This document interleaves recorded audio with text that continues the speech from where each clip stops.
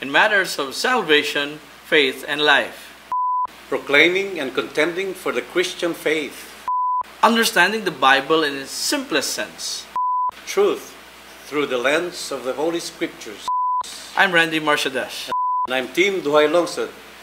And you're watching Truth in Focus.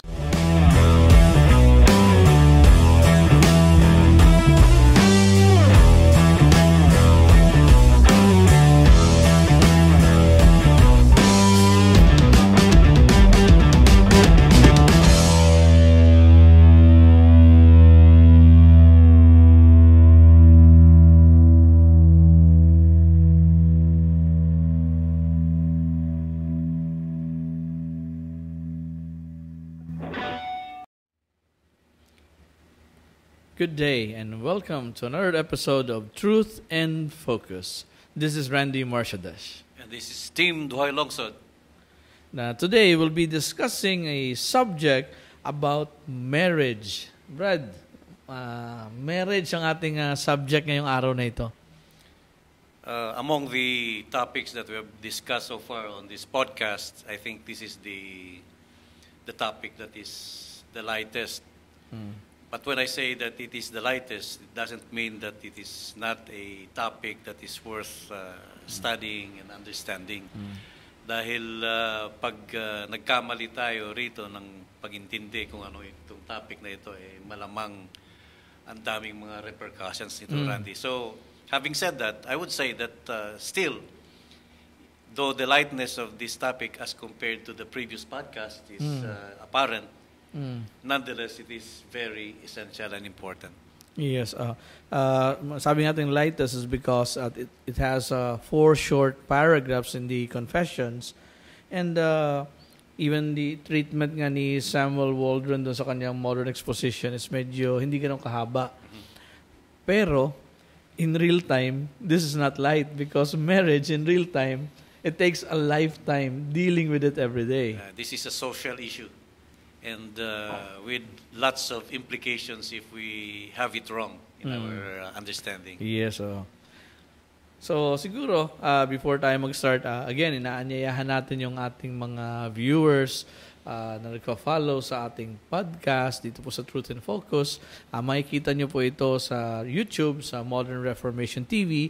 You could also follow us on Facebook sa Modern Reformation and through the Facebook page ng ating church, no? Sa Herald Grace Bible Fellowship of Davao. So, pwede po kayo maka-comment po doon kung meron po kayong mga questions and we'll be very cordial to respond to your inquiries or questions. And sa abot po ng aming makakaya, ipipilitin po namin sagutin po. Sa abot lang po ng aming makakaya, ha? Hindi po yung sa hindi na namin kaya. Okay. So, pwede po kayong i-like nyo po yung ating page, i-follow nyo po, and subscribe po sa YouTube, and also hit the notification button doon sa ating YouTube channel para lagi po kayong updated sa mga videos na ating ina-upload every week. And also we have worship online sa Herald of Grace Bible Fellowship of Davao. So if you're here in downtown Davao City, visit us here in Herald of Grace Bible Fellowship of Davao. Or if they're somewhere else and the net is the only way that they could see us or listen to us, then follow the net. Yes, follow us online. Yeah. Okay, so siguro hindi na natin patagalin ito, no? Sige, Randy, I think yung nakatoka na 2 paragraphs nasa iyo. Please start the ball rolling. Okay. So, sa magtataka po, baka ano yung pinag-uusapan nila? Itong Bible pa ba yan? Yes, nasa Bible po ating pinag-uusapan. Bali, summary of the Bible, which is, you will find it here. Ito po, 1689 London Baptist Confession of Faith. Ito po ay bali compilation ng mga confessions noong 1689. Why we subscribe to it is because for us, we see that it is the most balanced among all the confessions. At bukod pa doon, madali pong unawain.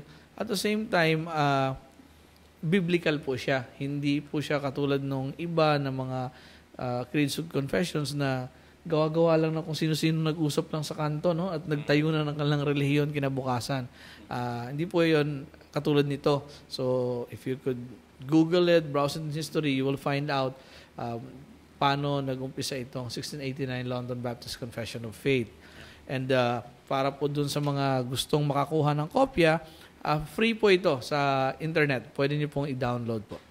Okay, so we'll be discussing today sa 1689 London Baptist Confession of Faith is nandoon sa chapter 25 in which it talks about the subject of marriage. And I'll be reading the first paragraph. Sabi rito, marriage is to be between one man and one woman.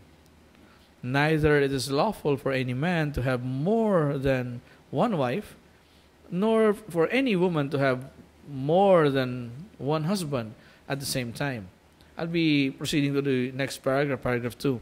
Marriage was ordained for the mutual help of husband and wife, for the increase of mankind with a legitimate issue, and for preventing of uncleanness. Okay.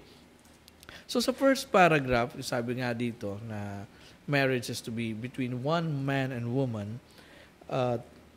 Pinapakita dito yung tema of the monogamous rule of marriage. So ang marriage is monogamous. That was its original design. Yes. From creation, it is monogamous. If you have your Bibles with you, kindly open it with me on the book of Genesis, chapter 2, verse 24. Ang sabi dito ng Panginoon, for this reason, a man shall leave his father and his mother and be joined to his wife, and they shall become one flesh. So, ang pinag-uusapan dito ay ang lalaki at babae at sila ay magiging isa. This is marriage. At biblical ba ang marriage? Nasa Biblia ba ito? Sa Old Testament pa lamang, sa umpisang libro, which is Genesis, pinakita dito ang marriage. Si Adam and Eve, sila ang unang ikinasal. Ang nagkasal sa kanila mismo ang Diyos sa Garden of Eden. And sa New Testament, may kita natin ang miracle na ginawa ng ating Panginoon, Panginoong Jesucristo, when He turned the water into wine doon sa wedding in Cana. Yes. So, makita natin na ang Biblia ay nangungusap patungkol sa marriage o kasal o sa pagsasama ng isang lalaki at isang babae. At ito ang normative. Pag sinabing normative, ito yung mismong disenyo doon sa creation. If you would research on the creation ordinance, you'll find out that marriage is only man, it is between man and a woman. Mm-hmm. Okay? So, if we will also look on 1 Timothy, let's see, Matthew, the book of Matthew first. Book of Matthew, let's see here. Chapter 19, verses 5 to 6. Sabi dito, and said, for this reason a man shall leave his father and mother and be joined to his wife, and the two shall become one flesh. So they are no longer two but one flesh. What therefore God has joined together, let no man separate. At ang nagsasalita rito yung ating Panginoong Jesucristo nung pinag-uusapan yung issue tungkol sa divorce. So, makikita natin sa original na design ng Diyos, ang perfectong design niya on marriage is walang divorce. Sabi nga dito, di ba, sa verse 6, they are one. What therefore God has joined together, let no man separate. So, in Genesis saka sa Matthew na binasa natin, chapter 19, plainly teaches that this has been the norm for marriage since creation. So the instances of polygamy among the Old Testament saints like Abraham or Jacob or even si David, isama na natin si Solomon, and others were violations of God's law for marriage. Kasi magtataka yung iba, karaniwang tanong marinig ko, Tim, no, na bakit pinagbabawal ng Diyos ang mag-asawa ng marami? Bakit sila David? Lalo sa Solomon, ang dami ng pangasawa. So, due to the lesser light of the Old Testament dispensation, such polygamy, as Waldron said, did not manifest the same degree of hardness of heart as it would today. And also, makita natin na nasa progress pa yung paggawa ng Old and New Testament. So, hindi pa malinaw sa kanila mga maraming bagay noon patungkol sa mga kalooban ng Diyos at kautusan ng Diyos tungkol sa marriage. Though may mga mandates naman sa kanila about marriage before, pero hindi pa nila nabigyan ng ganong kabigatan masyado, wala pang masyadong weight, dahil nga in progress pa ang scriptures nung sinusulat pa. And the contracting of such polygamous marriages under gospel light would manifest a much more dangerous degree of hardness of heart. Also, dun sa confession sa binasa natin kanina, sabi ron, no, marriage is to be between one man and one woman. So, it did not mention here of one man and another man. Yeah. So, in that particular phrase, Randy, nililinaw kaagad kung ano yung mga proper subjects of marriage. Taliwas paniwala o katuruan ng iba sa ating kapanahonan na pwede ang lalaki sa lalaki, babae sa babae, at iba pang mga kombinasyon na naiisip nila. Pero dito, nakikita natin na napakalinaw po, between one man and one woman. Only. Yes. So, makita rin natin dito, no, sinabi, it's Adam and Eve, sa original design sa creation ng marriage. It has never been Adam and Steve or Adana and Eve. Hindi ganon ang marriage. Kasi nga, pag ginawa mo yun, Randy, you're changing the subjects of what a proper marriage should be. Yes. So, pinapakita nga rito, sabi nga ni Brad Tim kanina, yung subjects sa marriage. Walang third party dito. Kung tutusin, ang third party dito is the primary party na nagkasal sa kanila ang Diyos. If we're talking about sexes, it is male and female, very clear from what the confession is saying, which is, of course, culled from what the Bible also says. Nabanggit mo kanina, Randy, yung Genesis 2:24. Napakalinaw doon. Man and woman din eh. Yes. At inulit-uli ng ating Panginoon doon sa Matthew naman. Chapter 19. At dinagdagan pa niya sa pagsabi na kung ano man yung pinagsama ng Panginoon, huwag paghiwalayin. Ng sino man. Yes. At yung bakit ganito, no? Sapagkat nakita ng Diyos, tingnan natin sa Genesis chapter 1, Genesis chapter 2, nakita ng Diyos na hindi, it's not good for a man to be alone. Kailangan niya ng helper. Kaya naman, ibinigay niya ang babae para sa lalaki, for marriage. No? So, yun yung pinag-uusapan dito sa may paragraph 2. Basahin ko uli yung paragraph 2. Sabi rito, marriage was ordained for the mutual help, okay, of husband and wife. Mutual help. And elaborate natin yung mutual help. Kasi sa panahon natin ngayon, ang pag-aasawa, lalo na sa kultura natin mga Pinoy, no, ang nanonotice ko is, pag nag-aasawa, dahil nga ang lalaki, ama ng tahanan o hari sa pamilya, though ang design naman kung titingnan natin sa Ephesians chapter 5, verses 22 to 33, sinasabi naman ng Panginoon na ang nagdadala o ang yung headship sa tahanan na yung lalaki, pero sa ating kapanahunan, apart from scriptures na kanilang pagkakaunawa na nag-aasawa lang diretsyo na walang lubos sa pagkaunawa sa salita ng Diyos, para bang ang lalaki, ang hari, at ang mga asawa ay sa bahay lamang, at natuluyan talaga yung sabi rito sa confession na sabi helper. Pero ang sabi ito, mutual help. Sa panahon natin, ang nangyari, yung asawa, naging hindi mutual help, naging helper. O naging katulong sa bahay. So, parang naging alila. Hindi yun ang ibig sabihin. Sabi ito, mutual. So, dalawa sa it's mutual help. And you would also notice na sabi roon, ang purpose is for the increase of mankind. Diba? Yun nga yung utos ng ating Panginoon kay Adan kay Eva to populate the earth. So, there are three major purposes of marriage mentioned in paragraph 2 that indicates having children. Ito is one of the purposes of marriage, to have children. It is not the only purpose of marriage.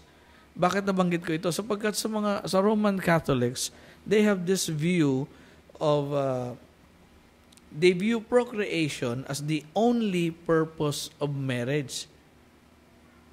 So parang palahian lamang. Yun ang view nila ng marriage. So this is false as the scripture references cited under paragraph 2 nating binasa kanina. Sex must not be viewed as a necessary evil also, given only for the purpose of procreation. So, hindi lamang for the purpose of having children. Ang sex naman ay, kasi medyo tayo mga Pilipino ay medyo conservative. Pag naririnig yung tatlong letters na yun, SEX, parang medyo mahiyain tayo eh. Ano ba yan? Parang may halong kabastusan yung pinag-uusapan. Actually, naging bastos lamang ito sapagkat dahil sa kasalanan na nasa puso ng tao o nasa isipan ng tao. At saka, inilabas yung konteksto ng sex beyond the bounds of marriage. Kaya siya naging ganun. Yes. So, we will see here that sabi sa kanina, sex must not be viewed as a necessary evil given only for the purpose of procreation. However, procreation is one of the purposes of marriage. So, to abstract abstract sex and marriage from procreation sometimes reflects an unbiblical view of marriage and children. At the Bible views children as a blessing. Sabi dun sa Genesis chapter 1 verse 28 that to populate the earth. So meaning ang mga bata ay blessing mula sa Panginoon. And the attitude which views them as a curse is rooted in the terrible selfishness of our modern society.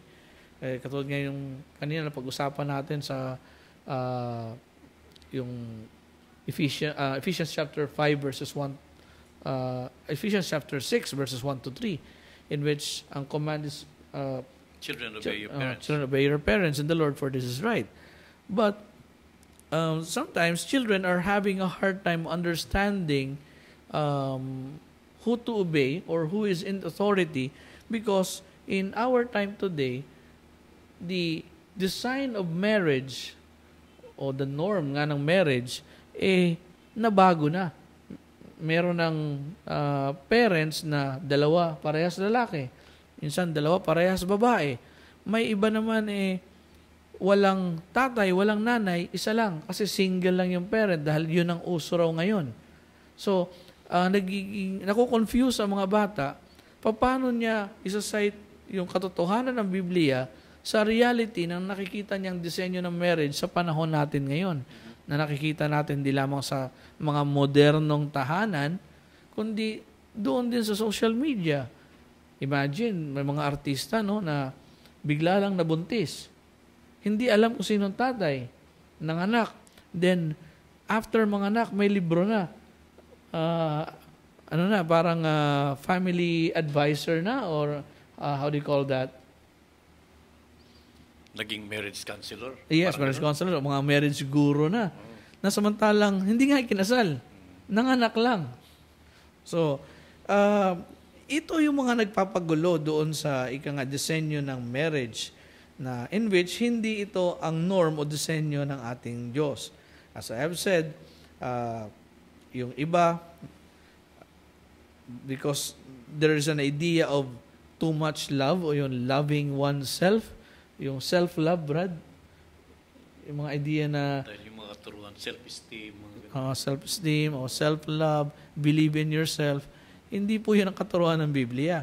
So ngayon, there is no person in this world that could love you more than you do. So, you have to love yourself. Ikaw lang yun. Kaya ngayon, naging single na lang. Ito, sinisira din ang design ng marriage. Kaya naman, lumalabo ang meaning ng marriage. Sabi ng confession, it plainly reflects the down-to-earth view of marriage taught in the Bible when it states that marriage was ordained for preventing uncleanness. Makikita natin yan sa 1 Corinthians chapter 7. Let's read that portion of Scripture. 1 Corinthians chapter 7.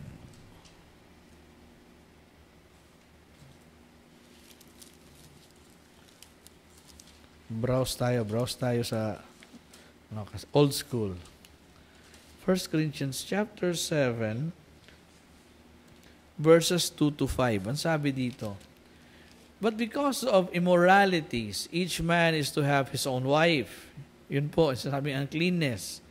And each woman is to have her own husband.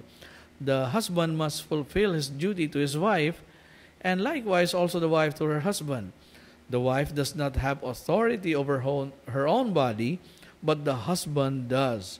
And likewise, also the husband does not have authority over his own body, but the wife does. Stop depriving one another, except by agreement for a time, so that you may devote yourselves to prayer and come together again, so that Satan will not tempt you because of your lack of self-control. Then on verse 9, sabi rito, but if they do not have self-control, let them marry, for it is better to marry than to burn with passion. So, may tinatawag sa Biblia team na eunuch. Yung mga eunuch, ito yung mga lalaki to, Brad. Wala naman sinabing eunuch na babae. Meron ba? Na eunuch? parang wala ata. So, itong eunuch ngayon, siya yung buhay niya at panahon niya ay in-offer sa paglilingkod sa Panginoon. So, kung ganon, you have that gift of celibacy, na katulad ni Apostle Paul, na may gift of celibacy, though that portion is, sabi ng iba is debatable, but I do believe, na sinasabi ng scripture, na si Paul ay single, no? At sinasabi nga nila dito na magsisingle na lang ako. Hindi na lang ako mag-aasawa. At least kung hindi ka magmamahal, hindi ka masasaktan, no? Di ba? Yun yung mga narinig natin, parang teleserye lang yung dating, Brad. So, mahalin mo ang iyong sarili ng higit sa kahit ano pa mang bagay. So, with that said, yung iba, kumuha ng anak at buo na ang kanilang pamilya. Siya bilang single parent at merong anak. Hindi po ito normal at hindi rin po ito ang idea ng pamilya na sinasabi ng Biblia. Sapagkat ang Biblia, when it comes to family, it is in the context of marriage. So, yun po siya. Ito yung divinely ordained solution to the struggles with sexual lust, which is common to single men at hindi lang mga men, kundi women. So, baka may maidagdag ka ron, Tim, sa nasabi ko. Yun na nga. Sinasabi ng Bible, or si Paul in particular, if you had that gift of, ano bang tawag nun? Celibacy. Single blessedness. Hindi singleness, blessed singleness. Blessed singleness. By all means, do it. But if you're going to do it, just to say, sabi mo nga kanina, para hindi na lang magkasala ko, no? Mukhang hindi mangyayari yun. Dahil yun ang kabaliktaran actually. Dahil hindi ka nga nagkakasala physically, Ang isip mo naman puno ng kalaswaan Yes. regarding all these Mm. things. And so, what use is your singleness kung gano'n ang nangyayari? Mhm. But again, if the Apostle Paul is right in saying that you have this gift that you have to remain silent, ang kapalit naman ron, Randy, na kung wala kang partner sa buhay, devoted ang buhay mo sa paglingkod sa Diyos. Mhm. So if the gift of celibacy is not found in you, kumbaga parang feeling mo lang may gift ka of celibacy pero alam ng iyong mga magulang, ng iyong pamilya at mga kamag-anak na mukhang wala kang gift nun, malamang tama sila. Kaysa masunog ka sa anong Passion kanina, ang payo ni Apostle Paul, mag-asawa ka na lang. Yes, mag-asawa na lang. So, yun po, no? Pinapakita dito yung purpose ng marriage, pinapakita rin kung sino yung subjects ng marriage. At mahalaga po ang marriage. Hindi lamang para nagsama lang. Kasi ngayon, sa panahon natin, nag-comment lang doon sa isang post, kung ano yung photo op nila. Pagdating sa baba, may nag-like, nag-heart na, Brad. Nagkita na sunod na araw at sabi, mag-aasawa na sila. Mag-aasawa, pag tinanong mo, after a few weeks, nakita mo sila magkasama na, sabihin ano na ba kayo? Mag-asawa na kami. Kailan kayo kinasal? Hindi pa kami kinakasal. Pero mag-asawa na. They're receiving the benefits of marriage, but they don't want a responsibility and they don't want to tie the knot sa marriage. So, yun yung kinaklaro nitong ating paragraphs 1 and 2. At yun lamang po yun. And we'll move to paragraphs 3 and 4.